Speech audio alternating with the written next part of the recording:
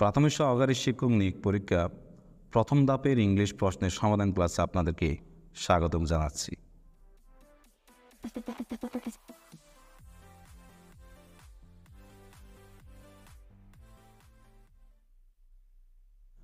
What type of noun is kindness? Kindness কোন প্রকারের noun? Kindness হচ্ছে মূলত একটি অ্যাবস্ট্রাক্ট নাউন। অ্যাবস্ট্রাক্ট নাউন বলতে আমরা বুঝি যা চোখে দেখা যায় না, ধরা যায় না, ছোঁয়া যায় না। কাইন্ডনেস অর্থ দয়া, যা আমরা চোখে দেখি না বা ধরতেও পারি না, এই জন্য এটা abstract noun. An ordinance is a law, a newspaper, a manuscript, a book. কোনটি হবে এখানে? অর্ডিন্যান্স বলতে মূলত কোন একটা শহর অথবা নির্দিষ্ট এলাকার এমন একটা আইনকে বোঝায় যেই আইন সেই নির্দিষ্ট এলাকা বা শহরের কোন একটা কর্মকাণ্ডকে নিষিদ্ধ করে থাকে। তার মানে এখানে উত্তর হবে এ ল। The word respond is. Respond এখানে নাউন, অ্যাডভার্ব, অ্যাডজেক্টিভ নাকি ভার্ব হবে? রেসপন্ড মূলত একটি ভার্ব যার অর্থ হচ্ছে জবাব দেওয়া। এর নাউন হচ্ছে response. What is the Bengali meaning of time is up? Time is up এর বাংলা অর্থ কী? এর বাংলা অর্থ হচ্ছে সময় শেষ।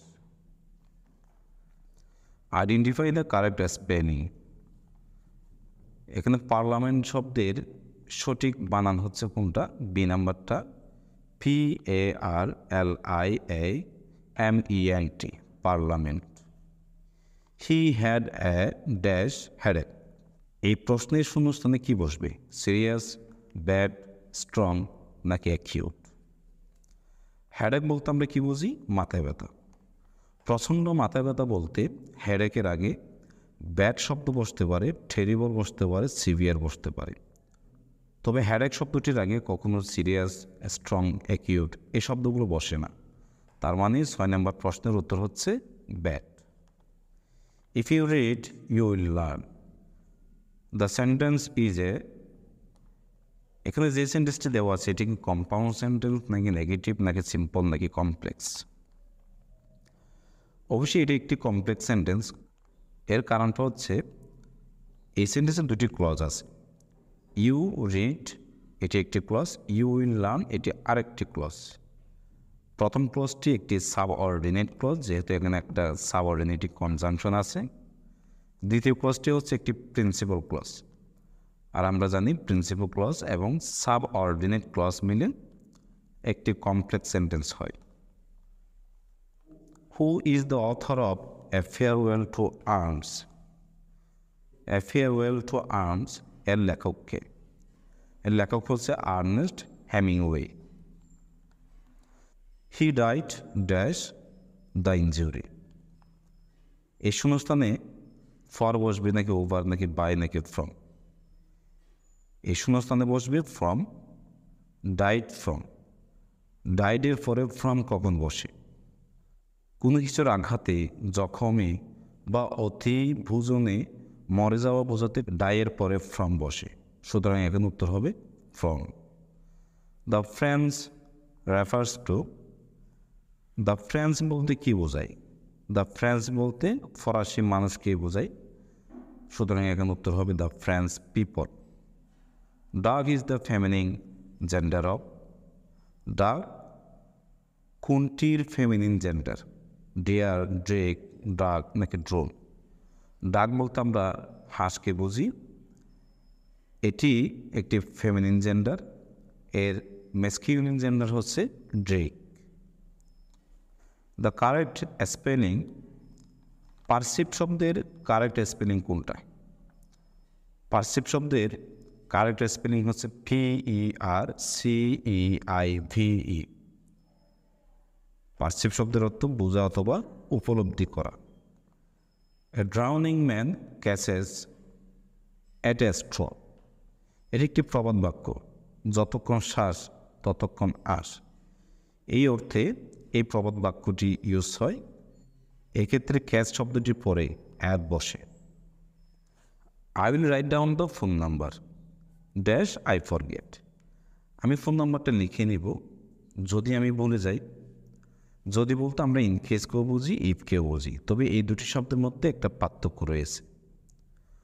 কোনো কিছু ঘটুক বা না ঘটুক সেক্ষেত্রে আমরা ইনকেস ইউজ করি, আর কোনো কিছু ঘটলে কোনো কিছু হবে এ শর্তে আমরা ইফ ইউজ করি। বলতে গেলে আমরা ইনকেস ইউজ করি প্রস্তুতিমূলক, সতর্কতামূলক, আগে থেকে সতর্ক থাকা, কোনো কিছু ঘটতেও পারে, এক্ষেত্রে আমরা ইনকেস ইউজ করি। এই সেন্টেন্সটিতে উত্তর হবে ইনকেস, যেহেতু আমি ফোন নাম্বারটা লিখে নিব যদি আমি বলে যাই। যদি আমি বলে যাই বলতে বলে যেতেও পারে, বলে নাও যেতে পারে, এই জন্য এখানে ইনকেস হবে। ব্রোশার, ব্রোশার মিন্স প্রচারপত্র। ব্রোশার বলতে আমরা লিফলেট বা বুকলেটকে বুঝি। এর সিনোনিম হচ্ছে পামলেট। পামলেট বলতেও লিফলেট বা বুকলেটকে বোঝাই। Salt of life stands for salt of life, এটা একটা ফ্রেজ, এটা একটা ইডিয়ম। এর অর্থ হচ্ছে ভ্যালুয়েবল থিংস, মূল্যবান জিনিস। হুইচ ওয়ান ইজ সিঙ্গুলার, কোনটি সিঙ্গুলার? হাইপোথেসিস হচ্ছে সিঙ্গুলার, এজেন্ডা, ডেটা, মিডিয়া এগুলো হচ্ছে প্লুরাল। এজেন্ডার সিঙ্গুলার ফর্ম হচ্ছে এজেন্ডা, ডেটার সিঙ্গুলার ফর্ম হচ্ছে ডেটাম, মিডিয়ার সিঙ্গুলার ফর্ম হচ্ছে medium. He dash here since Christmas, say Christmas থেকে এখানে নেই। এই সেন্টেন্সের সঠিক উত্তর হবে has not been, D number. যেহেতু এখানে সিন্স আছে, সিন্স ক্রিস্টমাস, ক্রিস্টমাস থেকে একটা সময় উল্লেখ করতেছে। সময় উল্লেখ থাকলে সেক্ষেত্রে আমরা প্রেজেন্ট পারফেক্ট টেন্স ইউজ করি অথবা present perfect continuous tense use করি। এখানে এ, বি, সি কোনোটাই প্রেজেন্ট পারফেক্ট টেন্সও নয় বা পারফেক্ট কন্টিনিউয়াসও নয়। ডি নাম্বার হচ্ছে প্রেজেন্ট পারফেক্ট টেন্স, সুতরাং এখানে উত্তর হবে D number. Cat slip means, cat slip বলতে কী বোঝায়? ক্যাট স্লিপ বলতে মূলত ঘুমের ভান ধরাকেই বোঝায়, সুতরাং এখানে উত্তর হবে প্রিটেনশন of slip. A synonym for synergy is, synergy শব্দের সিনোনিম কি? সিনার্জি শব্দের অর্থ হচ্ছে সমন্বয়, ঐক্য, যার সিনোনিম হচ্ছে এখানে অ্যালায়েন্স। অ্যালায়েন্সের অর্থ হচ্ছে ঐক্য বা জোট বা মিত্রতা।